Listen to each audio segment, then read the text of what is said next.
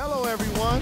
It's Jalen Rose. And on behalf of ESPN on EA Sports, we've got some NBA basketball for you. The Utah Jazz have a Western Conference matchup against the Los Angeles Lakers.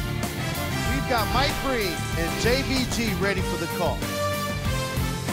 Welcome to Staples Center in Los Angeles as we get set for Kobe Bryant and the Los Angeles Lakers taking on Derek Favors and the Utah Jazz.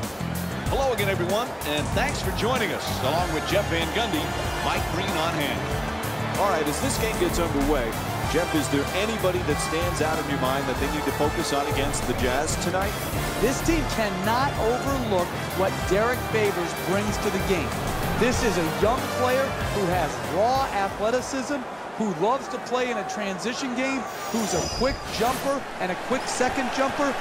He's trying to own the paint. He's learning every day. He continues to improve. Soon enough, he'll be a big-time player in this league. From beyond the arc, Hayward the rebound. Blows past the defender. Creates some space with that step back. Won't go.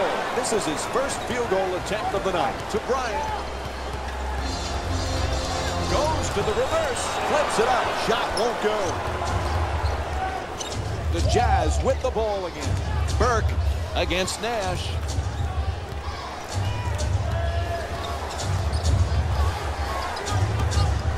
To Cantor. For two. Converts on the inside. The assist from number 20, Gordon Hayward. LA in possession, looking to set something up. Bryant against Burks. Down into the lane. Bryant draws the double. Lets it go. Good touch inside.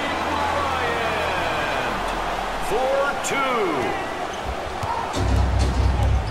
One of the most compelling stories in the NBA this year is the return of Kobe Bryant. What do you think, Jeff?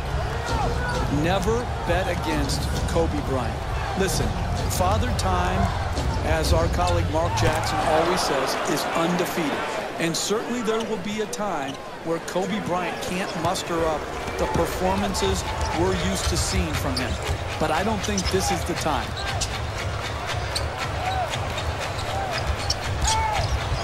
Excellent ball movement. Great teamwork. Bryant on the drive.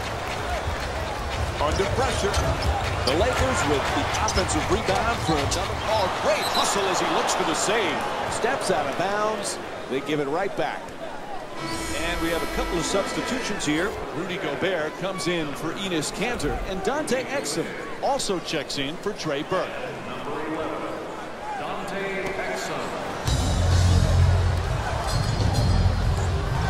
The two defenders swarm. Favors fades for two. What a play. Timed that one perfectly. All right, let's see that one again.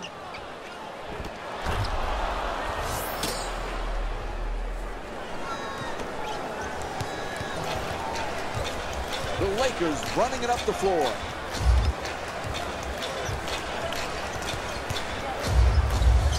Bryant on the drive. Just on the way to the rim. Draws the contact. Yep, it's a foul called against Gobert. Picks up his first personal. I really like this play right here. You're a great free throw shooter. Draw the contact and get two freebies.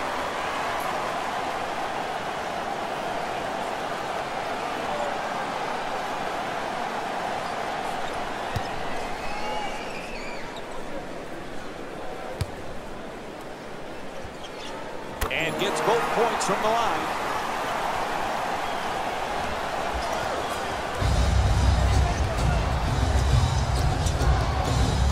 Tied up, has to make that pass. And hit. Rebounded by Hill. Don't worry about the miss. Just keep creating quality shots. Eventually, they will go in. I need to see that one again. Here's the replay. The assist from number 5, Carlos Boozer.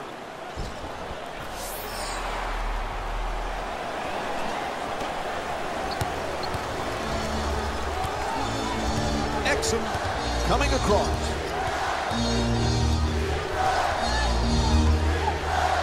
moving the ball. Excellent teamwork. Exum for three off the catch and shoot. And the rebound grabbed by Hill. Blocked.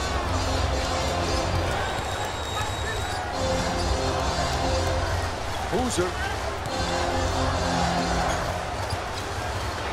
And a foul is called. And Kobe Bryant will go to the line and shoot free throws. He's 2 for 2 from the line tonight. The Jazz are now in the penalty. First free throw, good.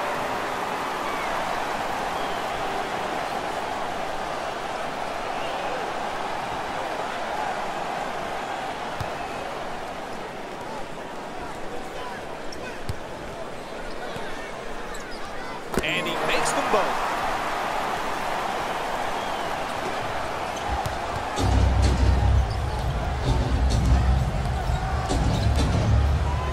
Hayward.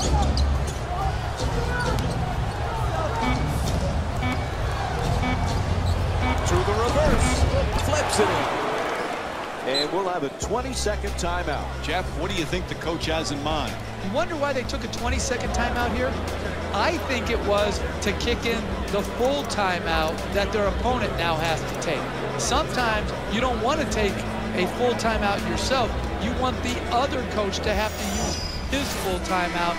So they take the 20-second timeout to break momentum, and then they force, because of timing issues, the other coach to use his full.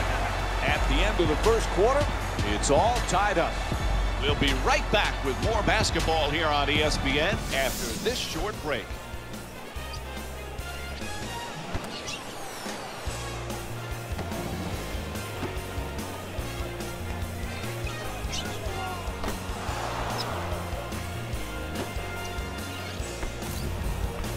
Got it.